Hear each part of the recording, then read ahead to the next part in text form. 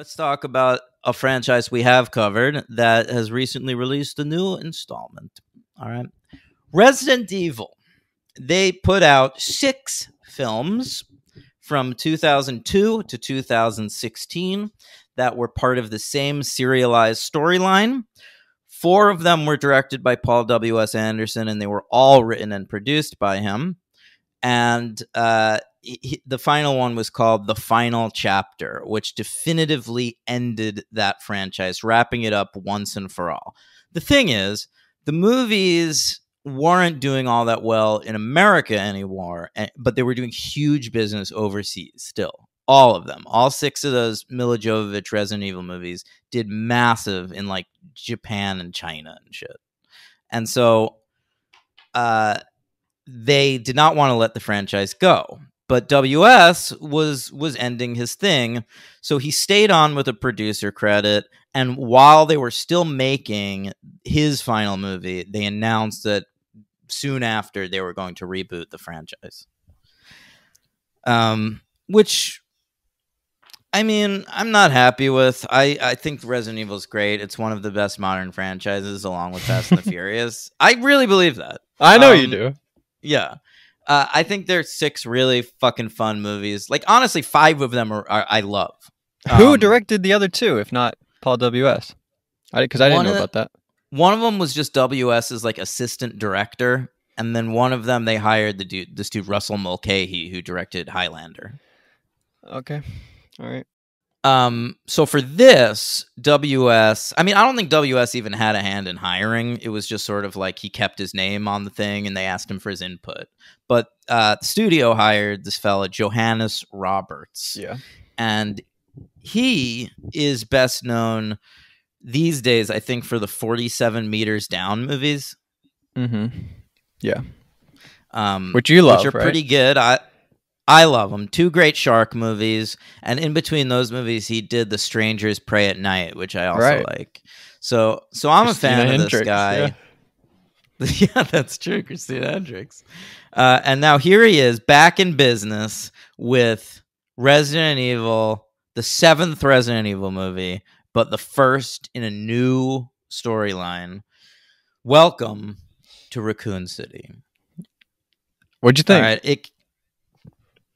I think it's worse than both those shark movies and that Strangers movie. All right, so it came out November 24th of last year on a budget of $25 million, pretty low, and it ended up making 41.9 worldwide, which is a disappointment, to be honest. That's what the worldwide gross had been made, like without taking the domestic into consideration. So like most of the originals like at least doubled that. But so this is a disappointment. I don't think it's bad enough that I'll say they'll never make a sequel, because I still think they might, but it's not great. It came in at number 51 at the... all these movies that came out during the pandemic, you have to sort of look at differently. Yeah, according to the Wikipedia page, it streamed really well. Like, people rented it a lot, so take that for what it is. Yeah, I could believe that. Yeah. It came in at number 51 at the domestic box office, between The Green Knight and The French Dispatch. You know, and it never looks good when like a big blockbuster is between like more boutique films. Yeah, an A24 movie, right? Yeah, exactly. And a fucking Searchlight, probably.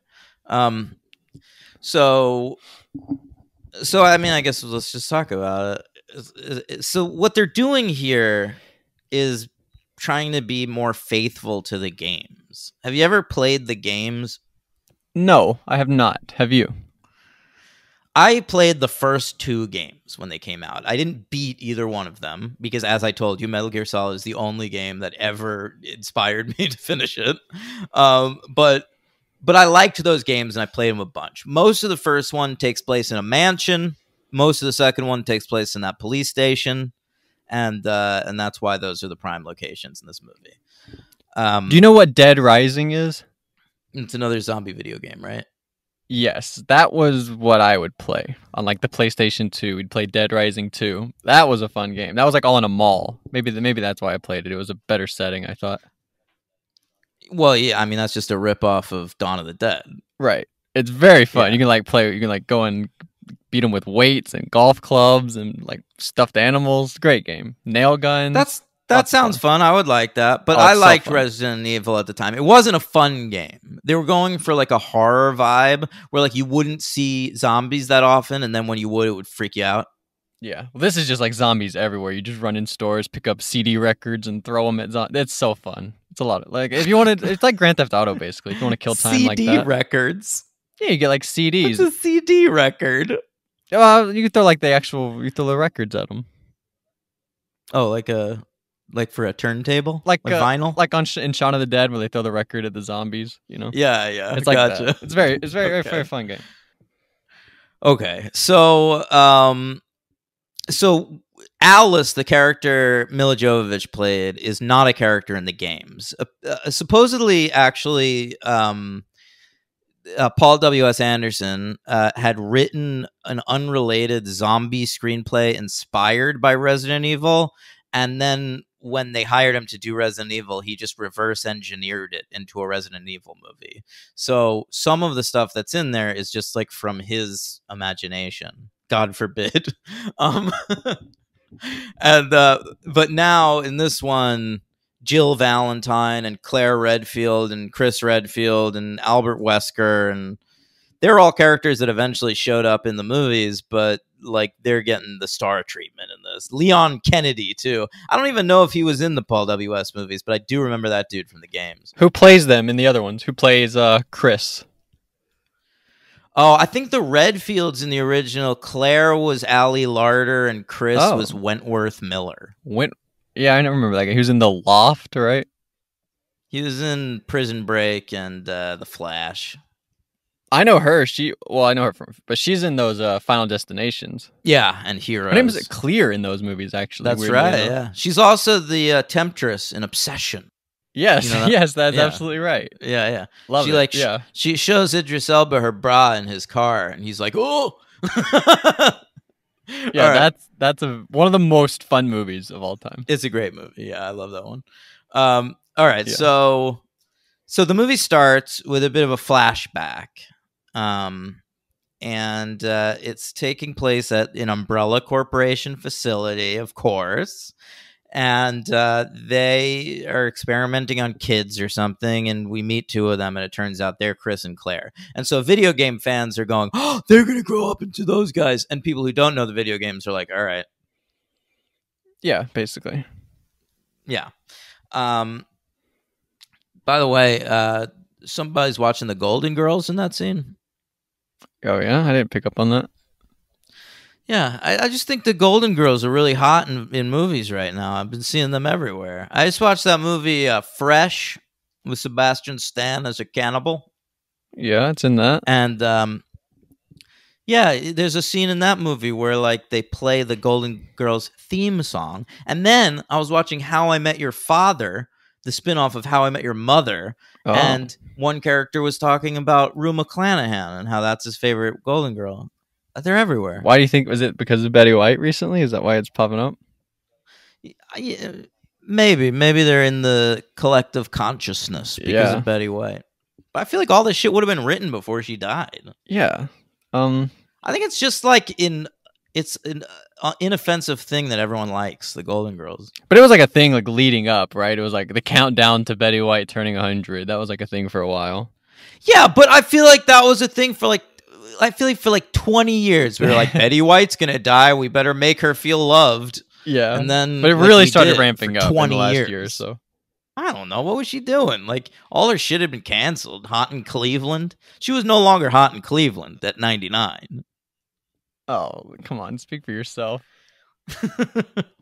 No, it's cold there.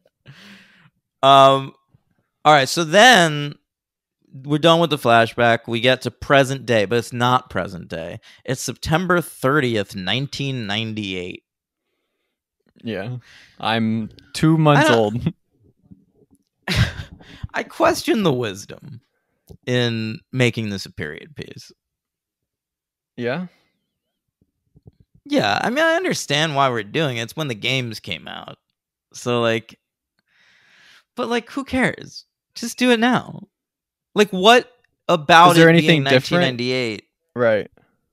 I mean, not that they don't have cell phones as much, I guess. So that helps. But they have walkie talkies. They're all cops anyway. I mean, we don't really see anything. At one point, someone's playing Snake on their phone. I was like, oh, it must be 1998. Yeah, there's really nothing to like. If we didn't know it was 1998, we would never guess it. Even the song at one point, he listens to Journey. Donald Logue listens to Journey, which is Yeah, not it's a not even from the 1998 thing. 90s. Yeah, Yeah. it should be like grunge or like Eminem or something. Yeah, Jimmy Boot, a listener of the podcast, I thought had the best review on Letterboxd about this movie.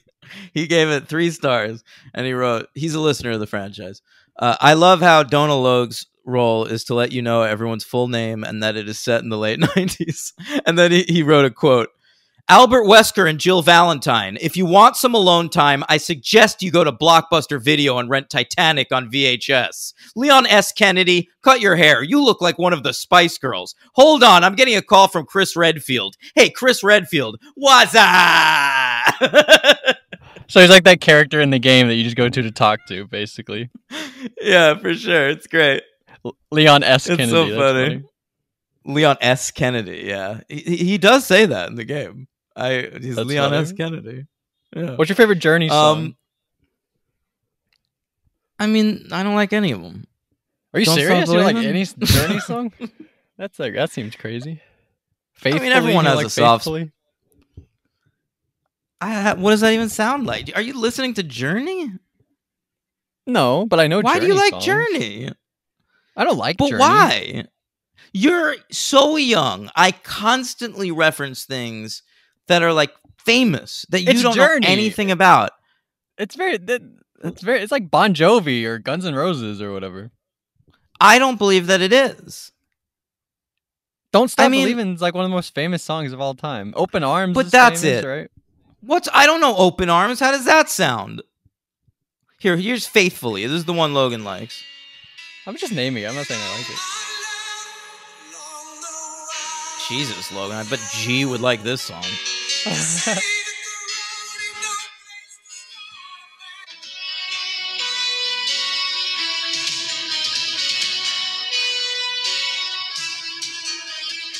Fucking most boring guitar solo I've ever heard in my life.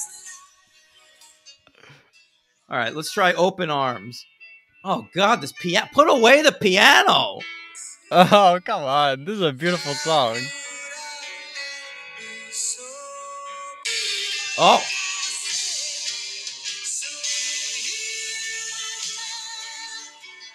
Oh, I know this. Are you song. not wet right now? Good. No, I like that one. You're right. Okay. I'm sorry. I'll give you that one. Faithfully is boring, but Open Arms is a good time. That's my favorite one. Open Arms. Get out of here. Don't Stop Believing. So funny. All right. So let's meet our new cast, I guess. We've got I mean, the lead is Claire. She's played by Kaya Scodelario. And you know, they're trying with her. What do you mean? I thought she was good. Kaya MVP. Spoiler alert. Scodelario. You know, she was discovered for Skins. Have you ever watched Skins? No, but that's the royal family woman, right? What? Isn't the Royal Family woman? The girl No, that that's she's in the royal Suits. family. That's Suits, dumbass. Oh. What's her name? What's that girl's name? Meghan Markle. Meghan Markle.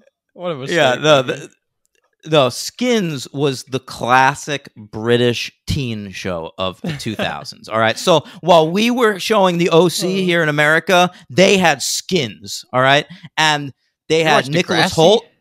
All right. Listen, why don't you shut the fuck up? That's what they had in Canada. All right. They had Drake in a wheelchair up in Canada. Of course I watched Degrassi.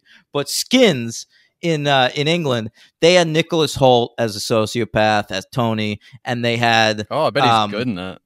Yeah, they had the guy from Slumdog Millionaire. He's one of the Patel? guys on that. Yeah, Dev Patel. So they were the most famous. They became famous off of that show. But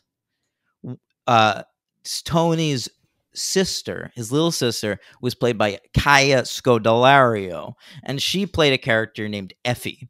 And Effie was the best character on the show. Everyone loved her, okay? Because Kaya Scodelario, she's got an amazing look. She's really fascinating to look at, and she's incredibly charismatic. And Effie did not have any lines. She was a silent character, and sometimes they would focus an episode on her, and you were like following her around, and she just wasn't talking to anybody, and it was interesting. And so everyone thought Kaya Scodelario was awesome. All right, she was going to be this amazing actress. She was clearly the breakout female actor on the show. And then all of a sudden, they put her in movies and started giving her lines. Yeah, and you don't like it. You ever see Crawl? You never saw that movie? I did. She's okay in that. Look, I got no beef with Scods, with my girl Scods, but you know, she's just not what she was. Like we all thought she was going to be one thing based on her incredibly charismatic role on Skins, and then it just went to show that she's just sort of like a generic young attractive actress. I think I mean I don't know her from as much stuff as you, I guess, but I thought she was the best part of this movie. I thought she was pretty bad. There's one part where she freaks out and she has to give like a tearful monologue where she's like crying, and I was like, "Bro, you're out of your league." Who is she with in the scene though? I mean, probably Robbie someone. Amell? I don't know. Look, Robbie Amell. We all know the Amels are wooden. They're made of wood. That is Which one is wooden he? family. He's not Green Arrow. He's not Green Arrow. I actually prefer this Amell. Stephen Amell has clearly been the breakout. You know, I guess women, they want him to use his big cock on them. You know, he's like this big, he's this big gritty dude with like a beard. Robbie Amell is like more of a pretty boy. I feel like Stephen Amell, he's built and and he looks dangerous. Like he looks like the kind of guy you can take home to mom, but then he might smack you if you look at him wrong. Okay. So you like Robbie more? Yeah, I prefer Robbie. He just seems like less of a douchebag. Around the same time, Justin was put on the show Arrow, and Robbie was put on another show on the CW called The Tomorrow People, and I preferred that. Okay, I've never heard of the Tomorrow People. Yeah, it was all right. It was created by the same guy. Anyway, or all right, whatever. I think it was a British show. So they're the siblings, and Robbie Amell is in Raccoon City as a cop. And basically, like, Raccoon City is a city owned by the Umbrella Corporation for, like, its employees to live.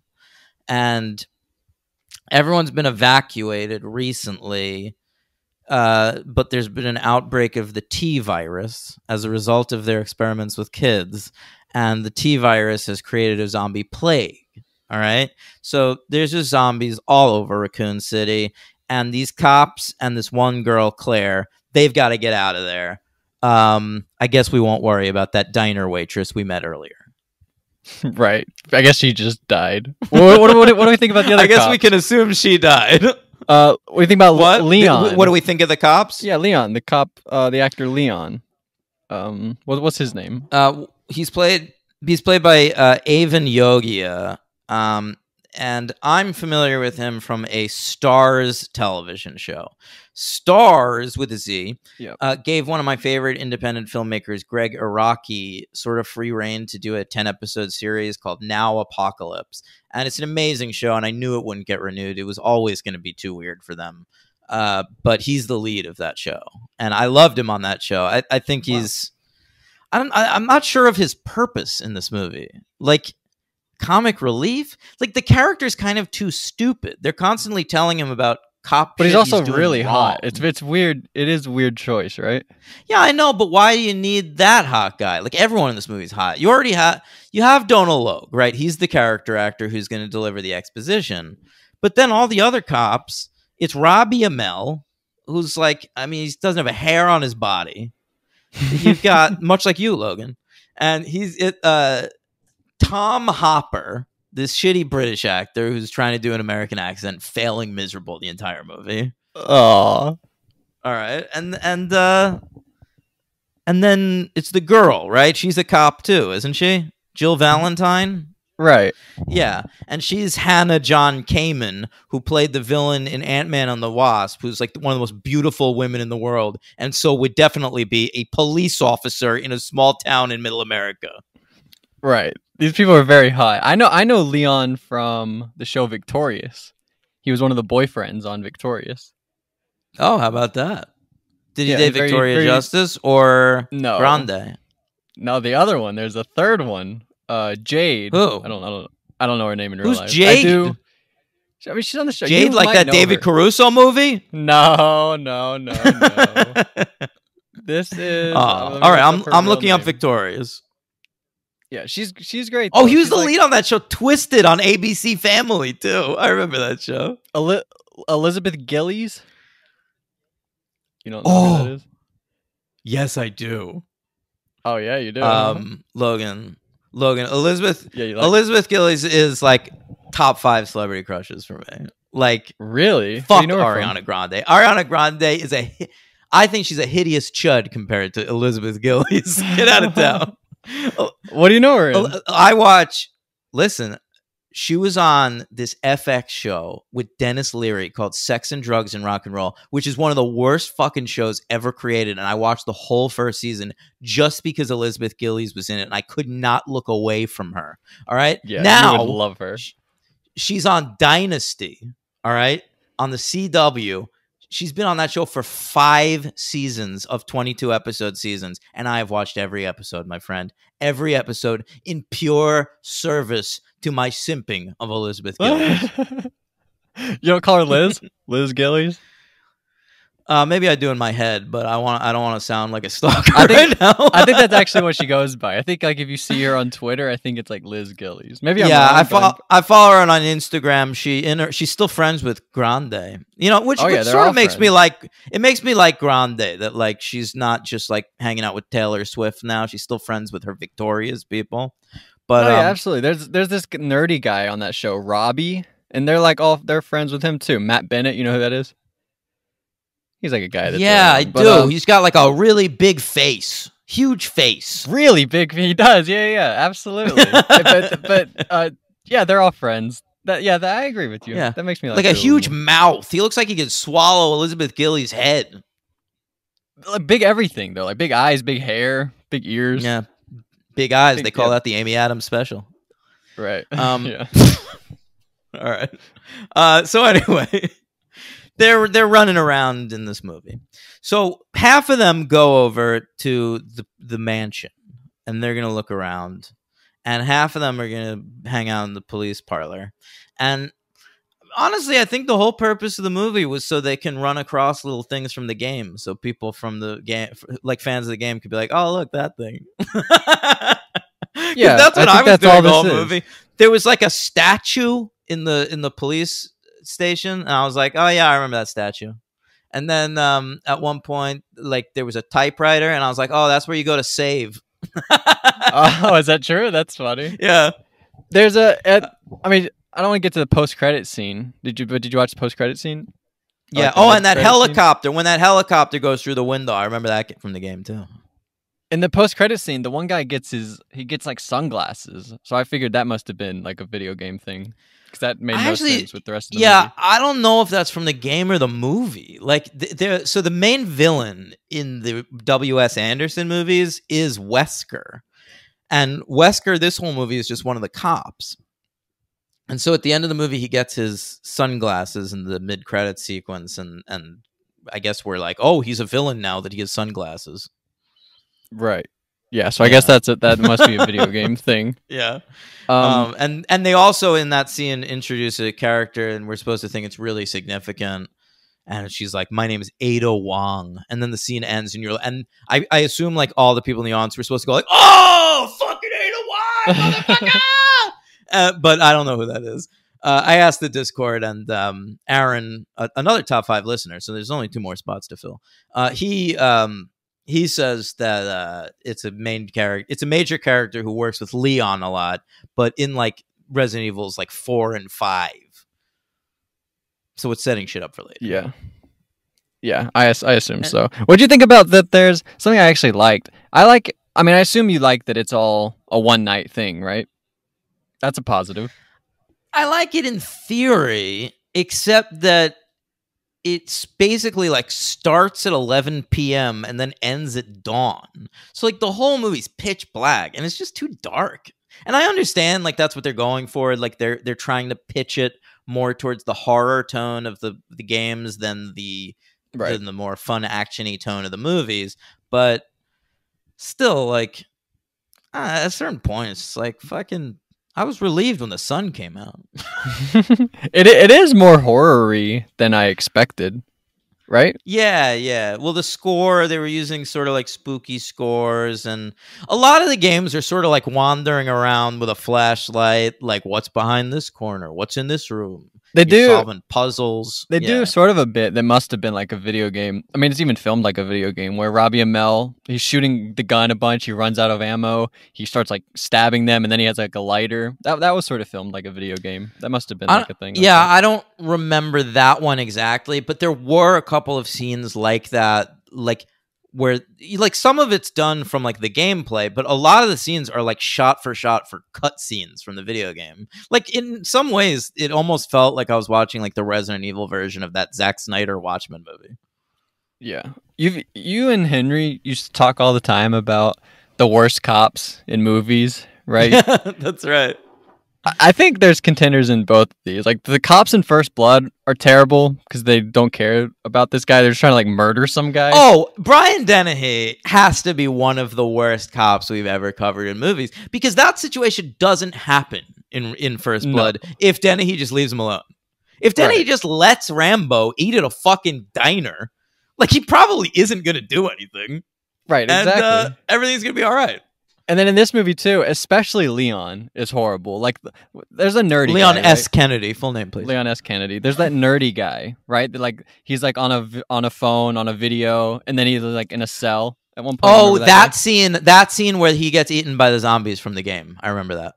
Okay. Well, Leon S. Kennedy is there, and he's a cop, and he like sees the guy, and the guy just like takes his gun off of his hip. Is like, hey, I got your gun now. He just like steals this gun off this cop, and then later. Yeah.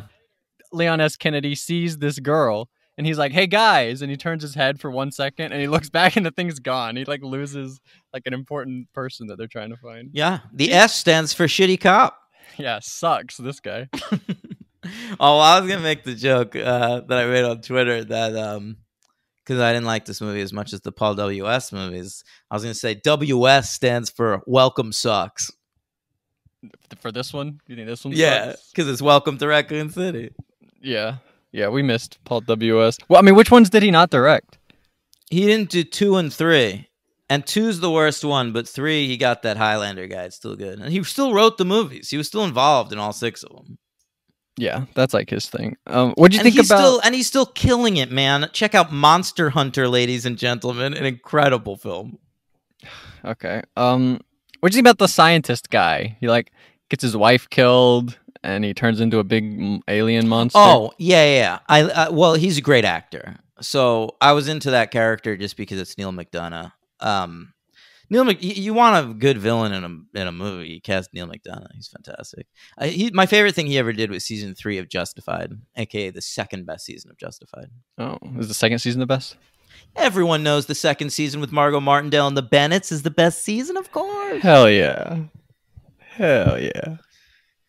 Are you saying hell yeah because you saw it and you agree? Or are you saying hell yeah because that's a fun bit? Hell yeah. Okay. All right, what else do you want to talk about with this movie? I mean, I don't know. I didn't expect that guy to turn into a big lizard. Oh, yeah. Well, he becomes a licker, I guess. That's what they're called in the games. Oh, I didn't know. They got big tongues and they chase you around. All right. Well, that's pretty fun then, I guess. Yeah. It looked pretty scary. I will admit that. Really? You were scared? No, I guess no. I don't know what he turned into, but the licker, like the one when it wasn't Neil McDonough's face, when it was just like a thing with big teeth with a long tongue. Yeah, I found that thing a little disturbing. But once it was Neil McDonough, it looked just kind of silly, and he had all those eyes. He had a lot of eyeballs on his shoulder, and so I just sort of was like, "Yo, shoot him in those eyeballs." Yeah. What'd you think about Nobody was Wesker's shooting him in the heel eyeballs. turn?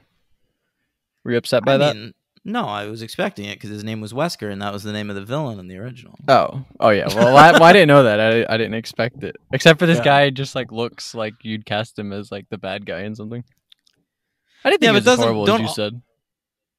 all these guys look like bad guys? There's no one likable in this movie except for Donal and Kaya Scodelario. And the guy from Victorious. Oh, I guess so. You're right. There's a couple of good ones. Yeah. All right. So, I mean, nothing happens really. They're just like walking nothing around. fucking like the beginning happens. She shows up. We set up all the characters, and then it's the outbreak, and they're all like wandering around the mansion and the thing, and then they find out that they're gonna like liquidate the town or whatever, and so they have to like leave on this train, which is exactly what happens at the end of the original movie by WS. And once they're on the other side of the train, it's light out, and they're okay. And the survivors are Leon, the Redfields, and that little girl, right? They take Neil Jill. McDonough's. Jill lives. Oh, Jill's there too, yeah. Neil McDonough has a daughter, and they take her. Yeah, I wonder what's gonna happen next. Can't wait. Feel bad for that mom. Why'd she have to die? Yeah, that was awful. He like completely got his wife killed. Who's that gonna was raise terrible. these kids? None of these people have the smarts or caring to raise a child. They're all police officers. You don't think? I mean, Claire's not a police officer. You don't think they have God? She has a godparent. Do you have godparents? Well, I don't trust anyone who believes in God, but I don't have godparents. No, because my parents understand that that's a stupid concept. But I mean, I'm sure there are people that would raise me if they died. Yeah. I mean, not anymore. I'm 35. Right. I mean, what's Kaya Scodelario's job in this movie? Like, where's she coming from at the beginning? She's hitchhiking into town. Yeah, you're right. Oh, yeah, I forgot about that guy. He like gets bit by a dog and turns into a zombie. Oh, I did not like the shot of that dog licking the blood off of the pavement. It grossed me out. What, after they hit that woman? They hit that lady, and then they go inspect it, and the lady's gone. They find just like a pool of congealed blood, and the dog starts licking at it. And then the dog becomes a zombie, and that's from the games too. You fight zombie dogs in the games. Oh, so that's actually interesting. So it licks the blood and then turns into a zombie. Yeah. I didn't even pick up on that. That's actually interesting. That's a cool wrinkle. Yeah. All right. Good job, movie. All right. So, I mean, what else you got? I'm fucking good. Nothing. I mean, do you like Donal Logue? Is he funny? I always love Donal Logue. Donal Logue is forever a plus for me in movies. And to be honest, I'm going to give him my MVP just because he's better than everybody else. Wow. Yeah, I thought you might do that. No, I can't do that. I'm going to go Claire. Thought she was fine. You can't give it to Donal Logue. Why can't you? I mean, I was going to say he doesn't do anything, but I guess no. Like he does the same as everybody else. He has probably the second most lines of anyone in the movie. Yeah, I guess you remember him doing more than basically anybody else. So I can tell you more that he does than Jill. You don't like Journey. Jill's just sort of there to Journey to be beautiful. Yeah, I know, but he's also playing Snake. That was fun. He made some references to movies. What are you gonna do? All right, all right. What are you giving this movie? A 2. I kind of want to go 1. I didn't really like anything about it, and I don't blame you. It's not even that short either. No, it is not. It's an hour and 47 minutes, which felt long for me for this movie. It should have been 90. Yeah.